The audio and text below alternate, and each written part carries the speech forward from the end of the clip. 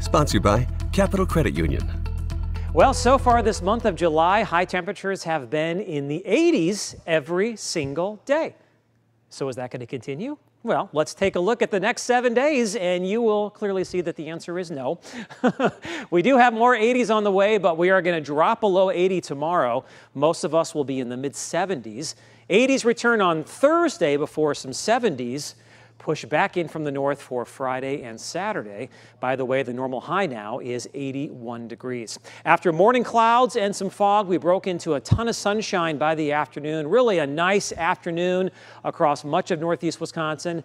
A little warm and a little muggy out there, but feeling like summer, no doubt about it. Dew points today, right around 70 degrees. Very, very sticky.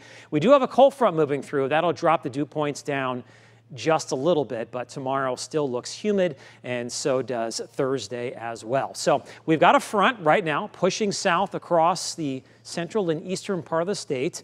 That is going to bring a change to our weather for tomorrow, and we've got a stationary front farther to the south. South of that front this afternoon, it is really hot. Temperatures in the 90s and low 100s. Just north of it, we had 80s to around 90, and then north of that secondary front, which is moving through right now, turning our winds to the north and east, temperatures were only in the 70s, and that is the cooler weather that is going to work in here for tomorrow. Now, right along that stationary front to our south, there is a pretty good risk for severe weather, but you can see, based on the Storm Prediction Center risk categories, that the bulk of that severe weather is going to pass way to our south. There's a marginal threat for Marquette County and southern Green Lake County later on this evening into tonight, but it looks like probably just an isolated thunderstorm or shower across the area. Lots of wind damage right now being reported across parts of South Dakota, moving into northwestern Iowa. And here on the high-res future radar, you can clearly see that that cluster of thunderstorms is going to drop east-southeast.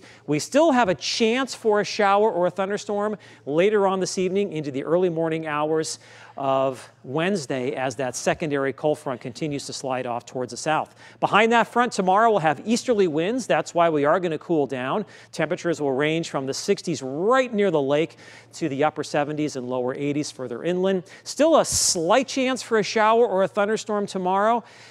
It looks like most of us will probably see nothing at all, just lots of clouds in the morning and early afternoon before breaking into sun and clouds, but a pop-up shower or thunderstorm cannot be ruled out. It looks like we'll have a better chance on Thursday for a shower or a thunderstorm as some warmer weather returns. So your forecast for tonight calls for a slight chance of a shower or a thunderstorm. Lows will be in the 60s. Tomorrow, lots of clouds breaking into some sunshine. A slight chance for a shower or a thunderstorm. My 3-degree guarantee for tomorrow is 76. If I can hit that high within 3 degrees, we will donate $100 to Lucky 7 Dog Rescue. And we did that on Saturday. I forecast a high of 82. The actual high was 84 degrees. 84 on Thursday, sun and clouds, a chance for a storm. Upper 70s on Friday and Saturday before 80s, and a chance of a storm returns by Monday. When we return here, he's not actually a superhero, but he's pretty cool. We're going to introduce you to Colt, the good boy that has embraced his role as